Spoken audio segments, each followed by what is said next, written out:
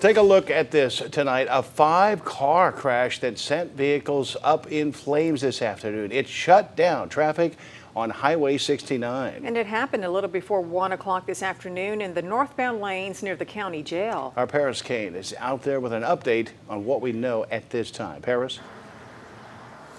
Yes, Kevin and Erica, I'm not far from where that accident happened, and things have calmed down quite a bit. Traffic is moving once again, but earlier today, this area was a complete mess. Both the Beaumont Police Department and Beaumont Fire and Rescue responded to this accident, and they tell me that 4 people were transported to the hospital. The last update I got from BPD was that the victims are still at the hospital and the extent of their injuries is unknown. They also told me they were still working on finding out how the accident happened and that we should get some more information very soon. Now, this is one of several accidents that have happened in this area just recently. One of those happening about a month ago, 2 in one day, both accidents involving dump trucks. One of the 2 also catching fire.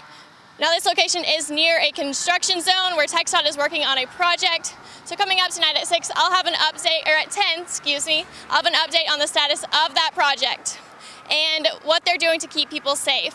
Live in Beaumont, Paris Kane, 12 News.